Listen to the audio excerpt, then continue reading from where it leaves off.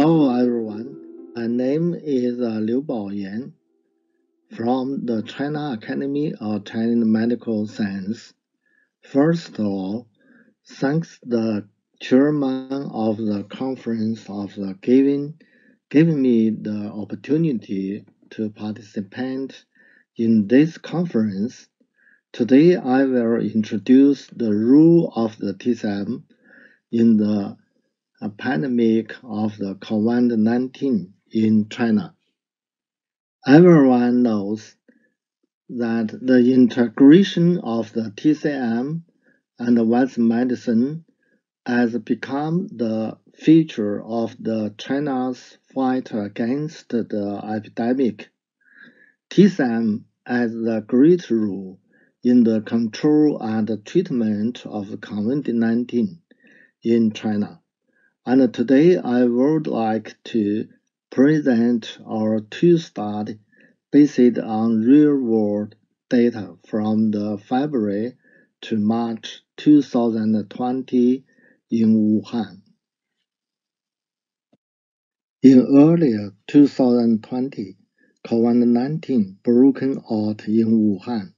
Confirmed self-report cases, the suspected and close contact of the confirmed cases in Wuhan were mandated to be centrally quarantined in assigned hotels to avoid the family cluster infection.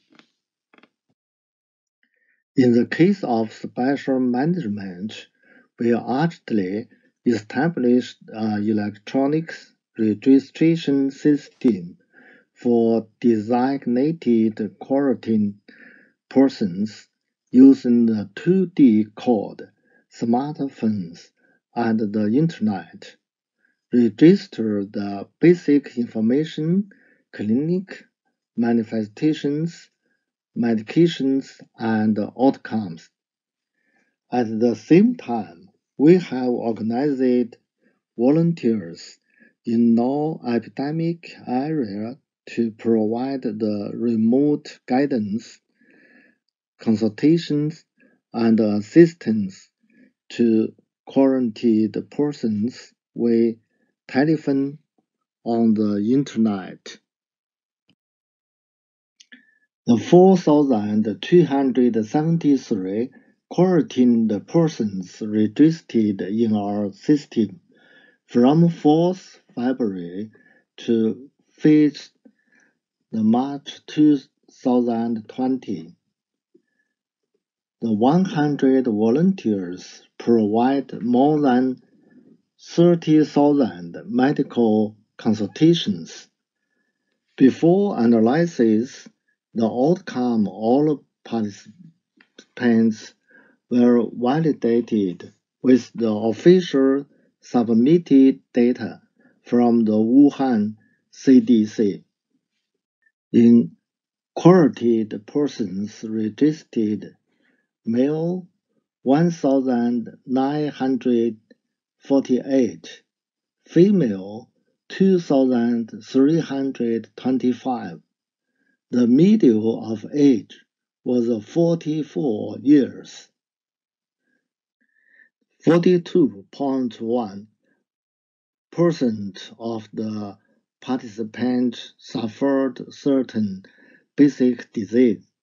Hypertension, fatty livers, and diabetes were the top three. 59% participants were suffer from certain symptoms.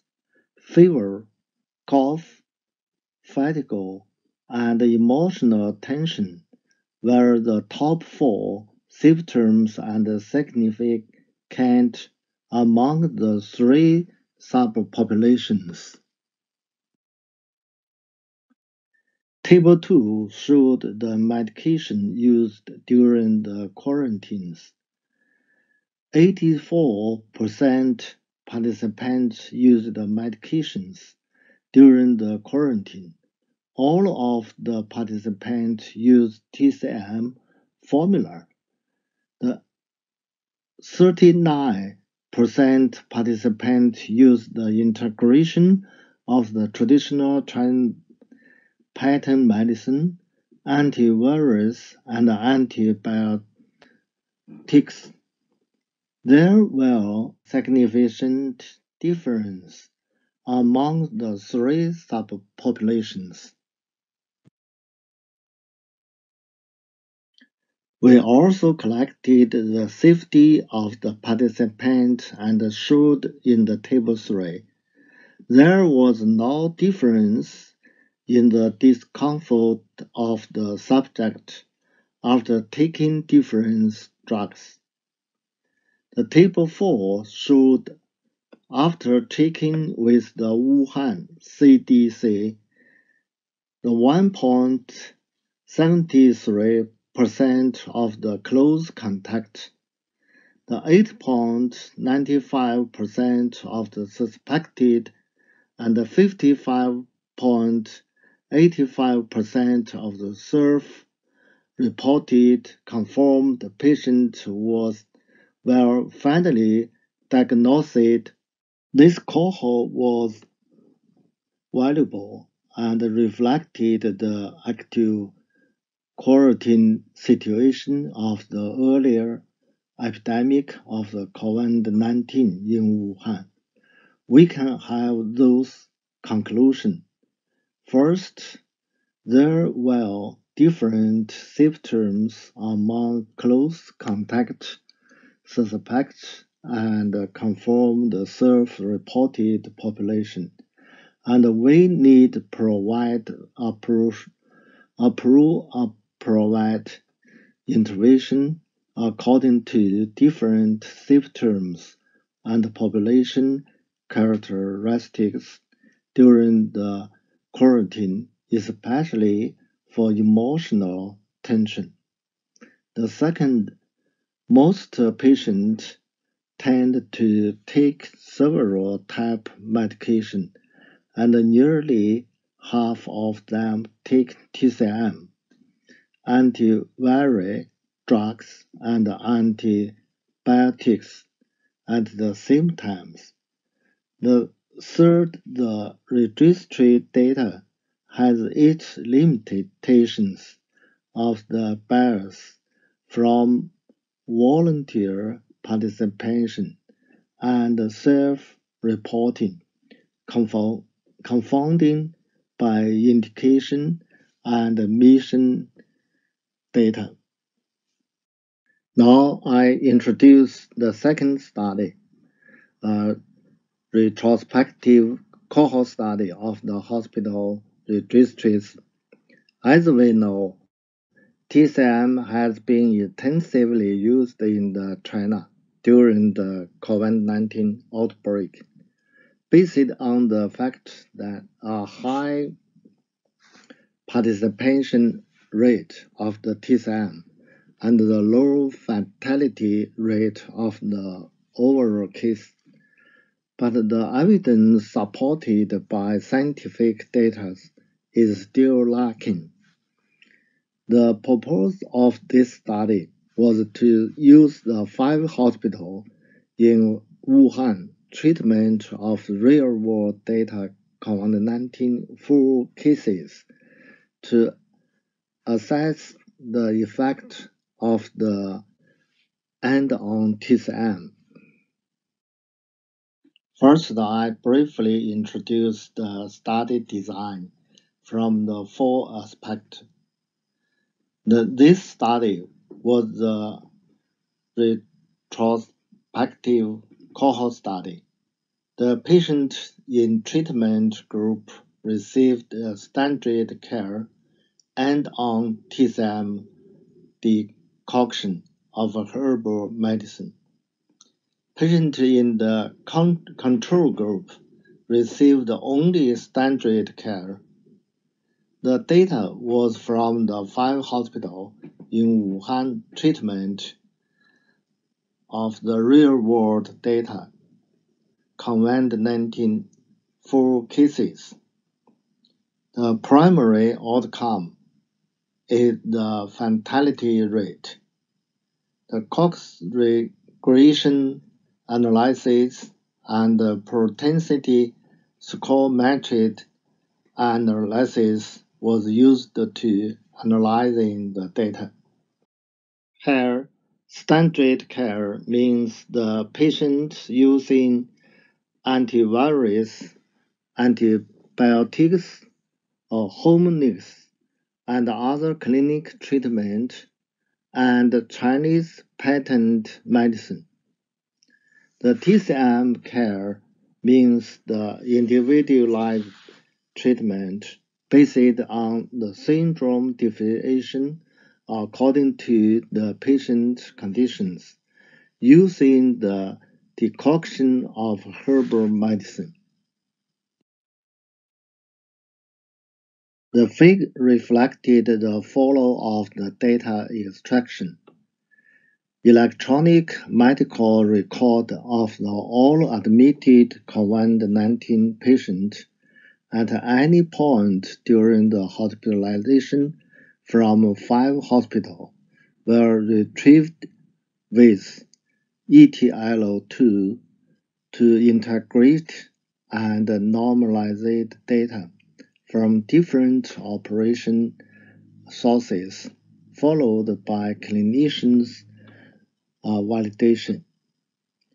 The 2,235 confirmed the COVID-19 patients were admitted to the 5 hospitals during the 15 January and 13 March 2020 in total. 1,788 patients were included in the analysis. The 10 pediatric patients, 11 patients hospitalized for less than 2 days, and 426 patients with unclear outcome were excluded. The 1,694 patients used TSAM decoction of herbal medicine. This table shows the distribution of the number of the cases from the original to the final study in the 5 hospitals. Prior to outbreak of the COVID-19, we developed an electronic clinic management system, human-machine cooperative phenotypic spectrum annotation system that use clinic reference information model and physical data model to manage the various information in tests and their relationship in complex clinic data involving both conventional and traditional Chinese medicine. ETL2 was implemented to integrate and normalizing the clinic data from different operation data sources. So obtain the data from the 5 hospitals and transferred to the clinic data warehouse. This warehouse contains all the clinic data available on all the inpatient and outpatient visits to the 5 hospitals, including patient demographics, consultation notes, laboratory, radiological investigations, pharmacy record, and discharge status. In this study, propensity score methods were used to adjust for potential confounder to account for the non-randomized allocation of the same individualized TSM treatment. The distribution of propensity score between the same individualized TSM user and the standard care control group was balanced by matching. The first site of the imputation was used. The 10 sites of imputation were generated, and the results were comparable. The result of cohort characteristics, form, age, and gender distribution. We found that total fertility rate is 4.5%. Male is 6.02%. The mean age is 57 years. 49.2% from the male cases. It's obvious that age is an important factor in fertility.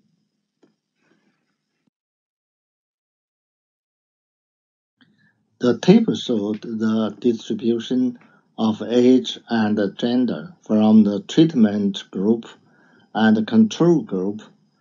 There were significant differences in age between the two groups, so we balanced this factor in matched cohort.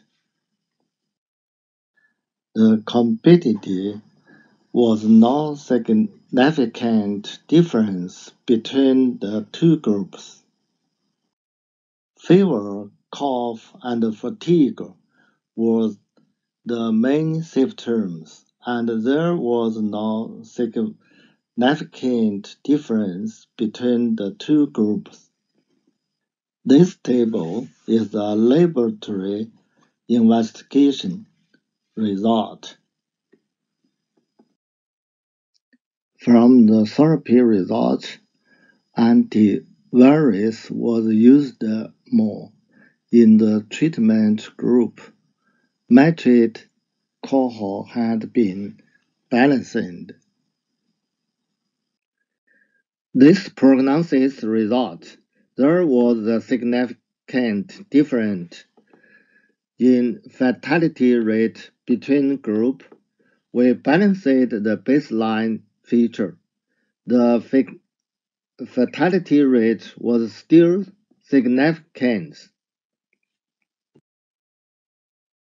We found end-on TSM was associated with reduced fatality in COVID-19 patients, especially in severe group. This slide shows the higher the proportion of the prescription, the more obvious the reduction of the fatality, especially in severe patients.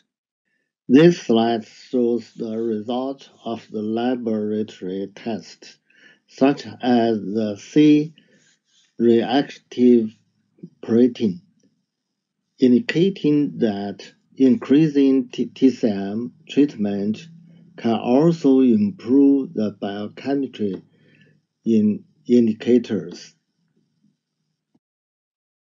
These two real-world clinical studies both show that TSM has potential effectiveness in the prevention and treatment of COVID-19, not only for mild cases, but also for severe cases.